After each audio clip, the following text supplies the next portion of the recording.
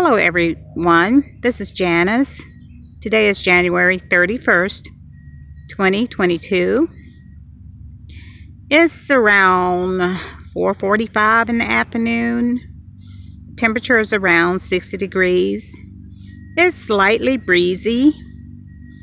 It's very mild and comfortable as far as the temperature is concerned. I just wanted to show you my daffodils.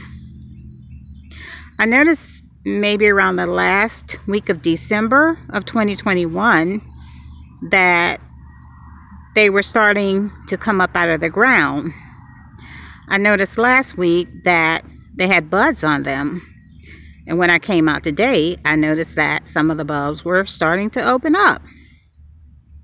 I'm going to make a prediction that by mid-February some of them will be in full bloom.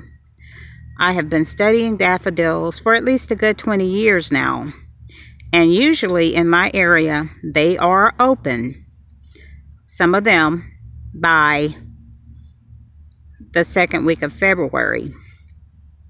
And once they do open up, that lets me know that we're not going to have too many more days of severe cold nights or days for my area.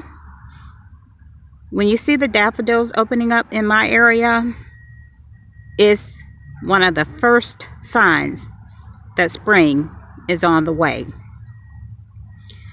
Daffodils are a very good investment for the landscape. They don't really cost that much. I planted these many years ago. I planted them from bulbs. The bulbs are usually in the stores, in the big box stores that have big garden centers in them. Those are some of the reliable sources to determine when is the best time to plant flowers in your area. When they are purchased as bulbs in my area, they should be planted by Thanksgiving, because they do need exposure to some of that cold weather. I will show you around the second week of February what they look like.